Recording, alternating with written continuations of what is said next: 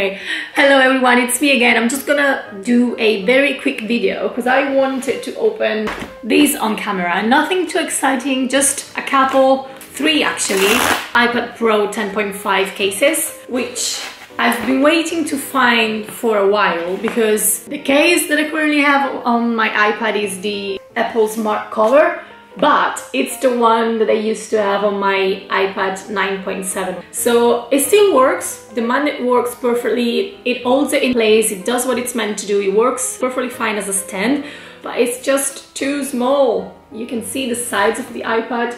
It looks terrible, I just don't like it, and I'm possibly gonna break the glass that's not covered. And also it doesn't really cover the back. Although I am a fan of using the iPad without a case on. I mean, I do have a case on my phone all of the time, but my iPad, I mostly use it when I'm safe, like at home or at work, on a desk, wherever. I don't really like carry it or hold it that much, so I don't feel like there is that big of a chance of dropping it.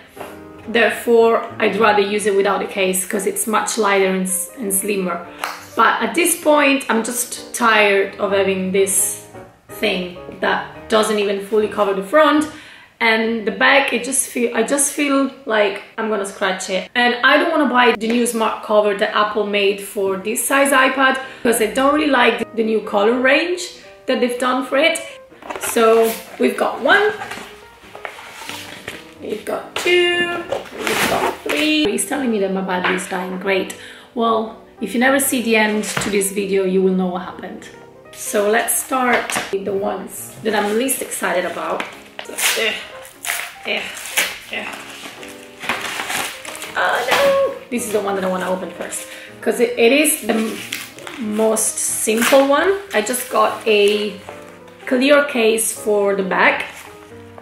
And I'm not sure, I don't remember if I got a hard plastic one or if it's kind of like of a rubbery one. We'll find out in a second. Oh yeah, it's rubbery. That's nice. So this is the first one. It actually looks very good. I like the level of details. Let's see how it looks. Oh wow! I really like it a lot. It fits like a glove.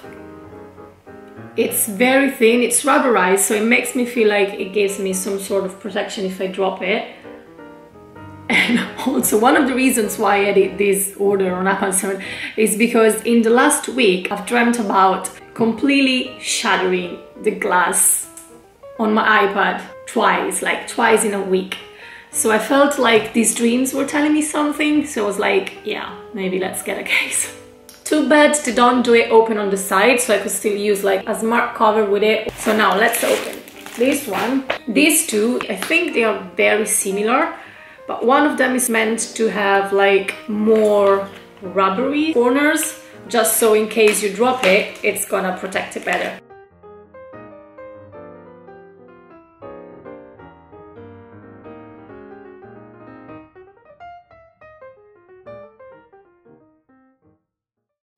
The first case is this leathery light pink color by a company called Easyac.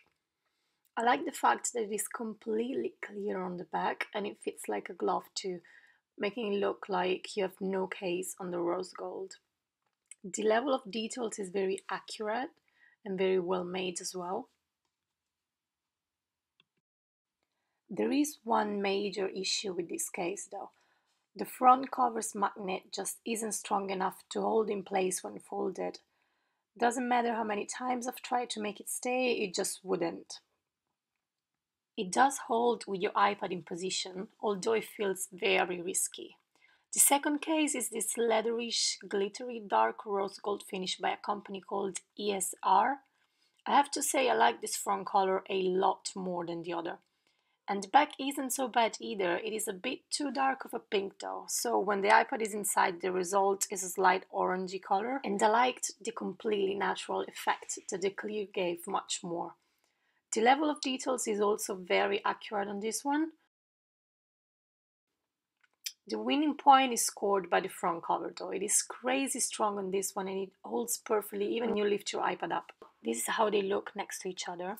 The clear one, let's call it that, is a lot thinner, although you can't see it that much from here, and is also substantially lighter. The corners on the clear case are plastic and not at all reinforced or rubberized, which allows the case itself to be thinner.